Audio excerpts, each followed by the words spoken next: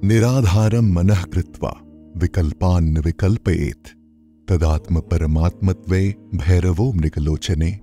Or freeing the mind of all support, one should not allow any thought to arise. Then, O gazelle-eyed goddess, the state of Bhairava will be attained when the individual self has merged in the absolute self. The Vijñāna Bhairava Tantra 108. Reality in its simplest form can be seen as a sphere or as an egg. The spherical model can be conceptually divided into two halves: the upper hemisphere and the lower hemisphere. The upper hemisphere is the most subtle. It contains the consciousness, the being, the Supersoul. And the lower hemisphere is the most visible, the physical body along with prana. The two hemispheres are interconnected by a plane, which is the mind. What is mind? It is a complex and multifaceted concept that has been the subject of study and debate among philosophers, scientists, and spiritual thinkers for centuries. One way to understand the mind is to consider it a part which has been given to you. It is not yours. The mind is an accumulation borrowed from various sources, from the parents, from the neighbors, from the teachers, from the society, from the social media, from the libraries. Its hunger is insatiable, continuously absorbing all kinds of information, even contradictory ones, which may lead to tensions and internal conflicts. For instance, if one is born into a Christian family, they might believe from childhood that the earth is 6,000 years old, as stated in the Bible. However, upon learning in school that the earth is actually 4.5 billion years old, both pieces of information are stored in the mind, causing conflict and anxiety and inner turmoil. And it is impossible for one to decide which way to go. One is pulled apart in all directions. If somehow he can maintain his balance, this is normal insanity. Insanity is there, but it is just the same as everybody else's. Carl Gustav Jung, the father of analytical psychology, remarks, "Show me a sane man and I'll cure him for you." Whenever somebody goes beyond the boundary of normal humanity, he's considered insane. If an individual manages to contain their inner turmoil without causing societal disruption or distress to others, they are deemed sane. In contrast, Eastern psychology asserts that only a yogi can be considered truly sane. Insanity, whether expressed or unexpressed, is still insanity. How then does the mind of a yogi operate? According to Krishna in the Bhagavad Gita, Jitatmanaha prashantasya paramatma samahitaha shitoshna sukhadukheshu tatha manapmanayo. Or for one who has conquered the mind, the Supersoul, the being, is already reached, for he has attained tranquility. To such a person, happiness and distress, heat and cold, honor and dishonor are all the same. Chapter 6, verse 7.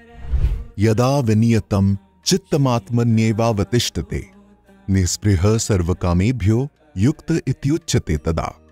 Or a yogi is one whose mind is mastered and firmly fixed on the being alone, free from the craving for all sense enjoyment.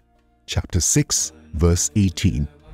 The mind serves as a mediator between our being and body. It is a valuable servant, but can be a detrimental master. When the mind assumes control and starts dictating, it leads to a state of insanity. However, when you are the master and the mind serves as a devoted servant, it functions as intended. It leads to yoga. This is how the mind of a yogi is. Patanjali writes, Yogaschitta vritti nirodha tada drishtu swarupeva sthanam. Translated, it means that when the mind is controlled and free from fluctuations, you become firmly established in your being.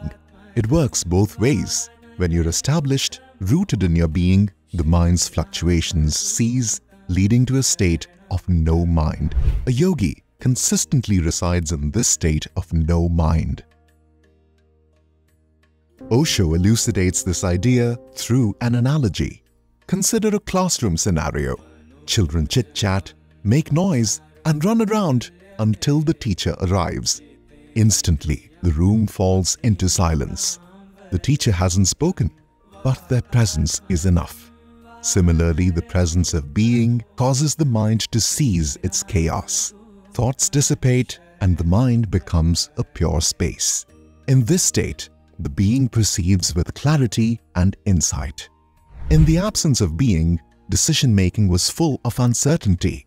The mind was torn between conflicting choices and clouded by myriad thoughts. Whether contemplating life-altering decisions or mundane choices, the mind's lack of clarity almost always results in regret. The mind has no clarity. It is clouded by so many thoughts. It is incapable of decision because it is incapable of clarity. Once the mind is silent, once there is a state of no mind, being is very sharp and clear. There is no question of either or. There is no question of choosing. Whatever the being does is choiceless. It simply does that which the clarity allows it to do. It is always right. Just as the mind is always wrong, the being is always right. The mind has two states, 10% conscious and 90% unconscious.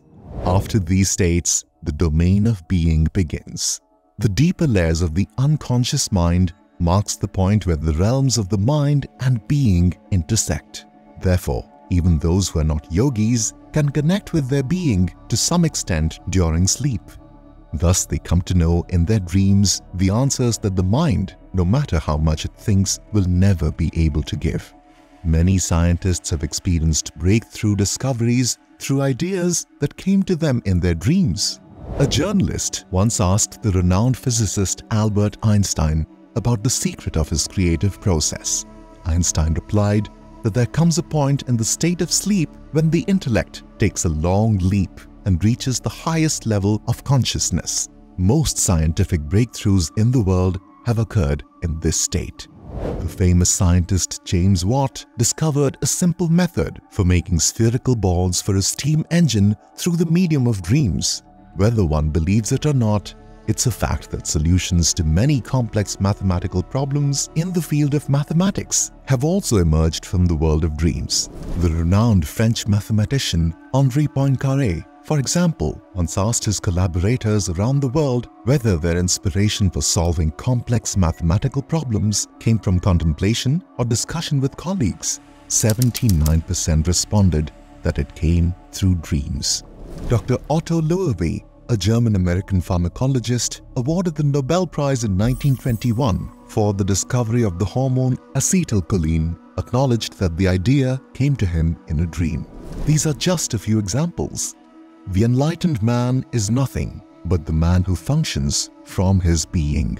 One might question how a yogi who has dropped his mind, who remains in the state of no mind, decides what is right and what is wrong.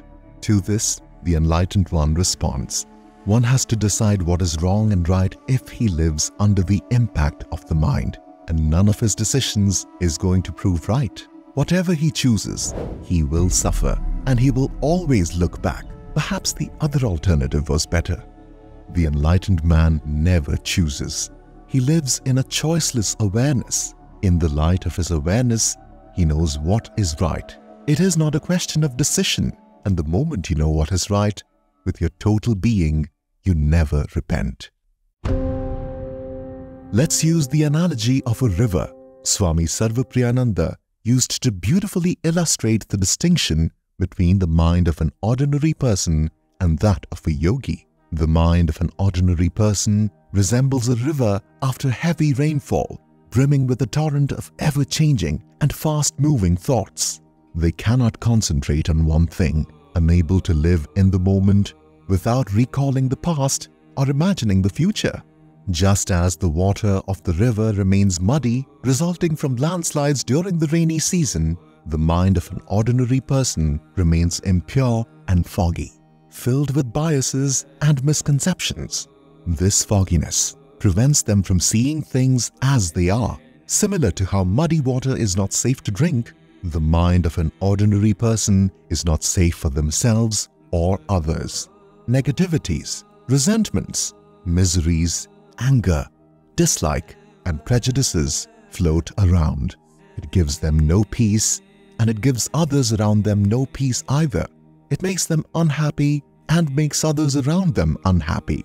The mind of an ordinary person is dangerous, like the flooded river after a heavy rain with its waves capable of sweeping one away. Crossing such turbulent waters is fraught with danger.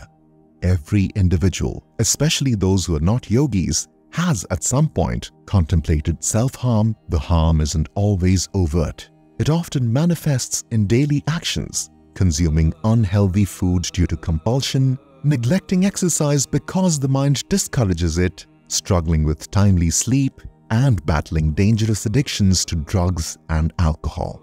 Statistics from 2023 reveal that over 700,000 people choose to end their lives each year. That's approximately one life lost every 40 seconds.